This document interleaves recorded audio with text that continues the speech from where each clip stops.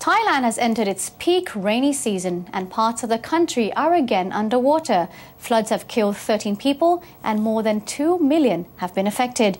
2 years ago, devastating floods dented Thailand's reputation as a manufacturing hub. But senior government officials are stressing they see no fear of that happening again this year. Severe floods have affected 29 of Thailand's 77 provinces, mainly in northeast and central parts of the country. Industry Minister Praset Bunchai Suk on Thursday visited the central province of Ayutthaya. He observed the state of flood barriers at Saharatananakorn Industrial Estate. Construction of the barriers was delayed when the facility operator went bankrupt. The lack of disaster preparedness is causing concern among tenants. Japanese firms make up the largest number. All organizations are in a hurry to complete the barrier. Even if incomplete, it can still protect against floods.